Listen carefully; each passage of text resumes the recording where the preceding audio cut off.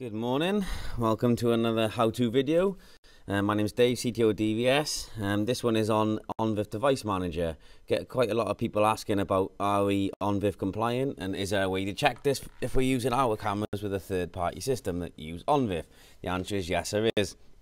First thing you need to do is open up a web browser and type in ONVIF Device Manager and then download it from one of these links available to you.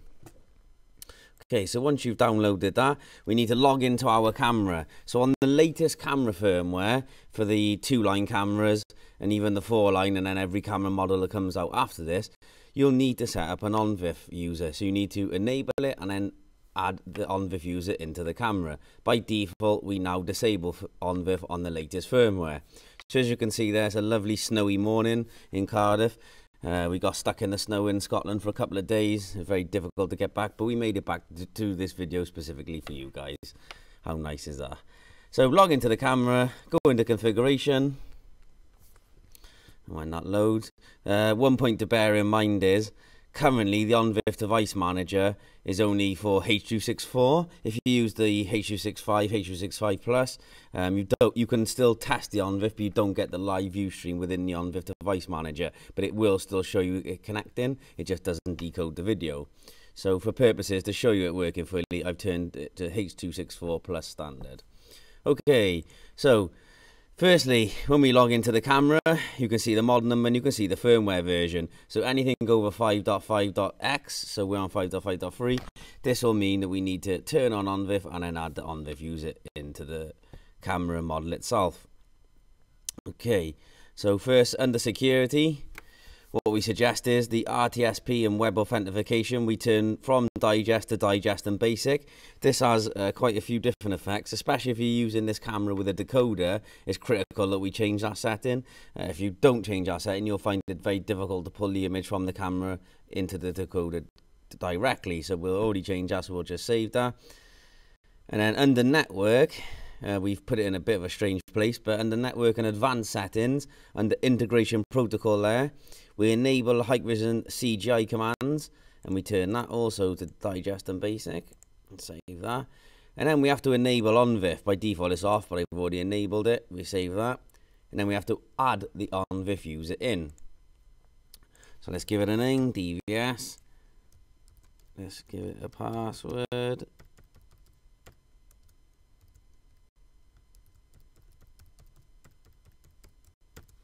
And we're going to make ourselves an administrator. Now you've got media user and operator, so depending on the level, depends on how much functionality you can draw from the camera. For purposes, I'm going to use the administrator. We'll add that in and we save that. So it's very important that once you've changed all these and added it in, that we make sure we save it. Double clicking does no harm. In fact, I always do that. If you go into help, there's only, who knew there was a built-in help manual into every product we do, but there we go, here it is.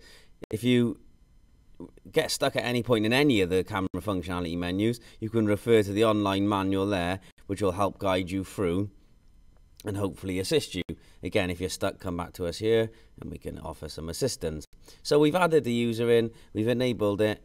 Now if we open up, let's go back to live view, let's see that snow one more time.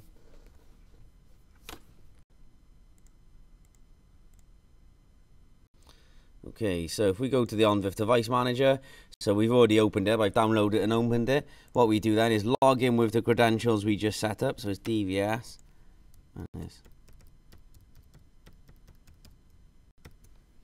Click login.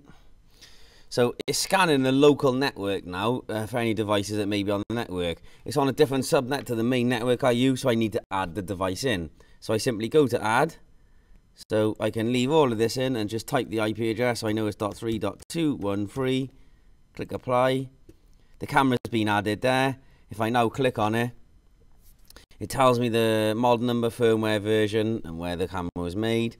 But then if I click on the identification, you get all of the camera model identification there, and the ONVIF version, and then the URI. You've got the time settings, you've got the maintenance, so you can do a factory reboot, firmware upgrade, network settings, and there you can actually turn on ONVIF Device Discoverable and apply that. So it's now discoverable in third-party systems. You can alter the network settings. You can that's the user management we've just logged into the DVS as administrator for ONVIF.